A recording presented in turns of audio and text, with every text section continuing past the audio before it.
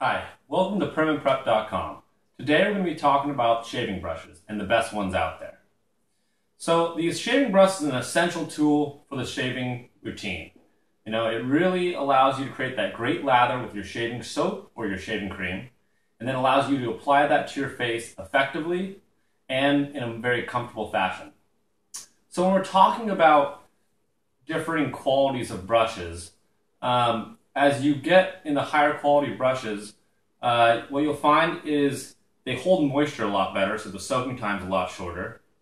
They also whip up a greater lather, richer, foamier, better lather, and it feels a lot better on your face and is able to apply it to your face more effectively.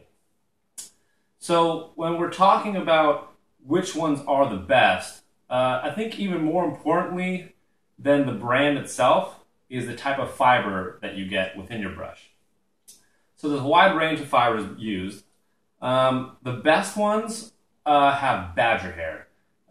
So there's, even within the badger hair realm, there's actually a range of quality of badger hair. The best is silver tip, then there's super badger, then there's best badger, and then there's pure badger. And the silver tip is by far the best, but it is expensive. We're talking like $150 or more possibly. If you got the money to spend and you're willing to do it, I highly recommend it. It really does the job great. Feels spectacular on the face, super soft. And if you take care of it properly, it'll last you a decade. So something worth considering. But if you're more on a budget, like the best badger or the pure badger will work great.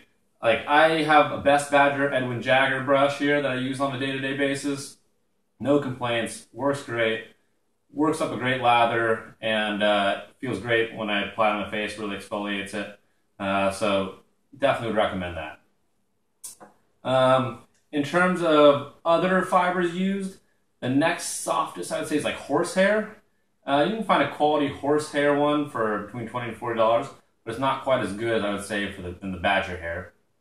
And then at the lowest end, you got your boar hair. It's pretty rough, but very cheap, like $10. So if you're on a real budget, I wouldn't really recommend it, but I know a lot of people use it as their travel brush, because if it gets damaged or lost, not the end of the world, it's only $10. So yeah, I maybe recommend using the boar hair as your travel brush, but for something on a day-to-day basis, I would definitely be, thinking try something with a little bit more quality.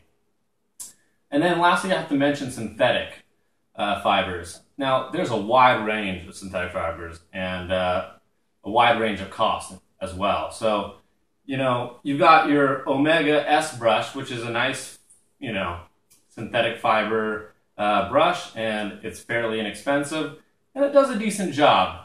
And this is another one that could be maybe you could consider as being your travel brush.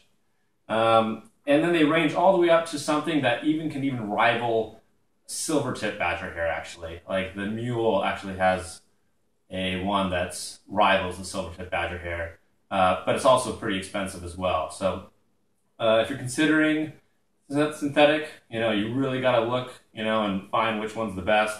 And there's definitely a wide range, so you got to do your research on that one.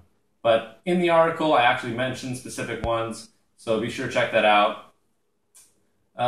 And then, synthetic can be a great option if you're like allergic to animal hair, or maybe you have some moral issues with using animal hair, or you're vegan or something of that sort. So definitely synthetic is a good option for some people. You just got to make sure you get the right one. There's a lot of cruddy ones out there, so you got to be careful. So now that we kind of covered the fibers, I guess it's good to also cover which brands I kind of have found to be better than others.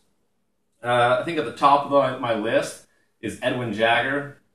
They have a great wide range of different qualities of shaving brushes, all the way from the silver tip to the pure badger, and they provide great brushes, very consistent, great weight, great feel, great lather. So I definitely would do Edwin Jagger. Mule is pretty good. Omega makes some great brushes on the cheaper end as well as on the better end. They got definitely the wide range of qualities as well. and then finally Parker.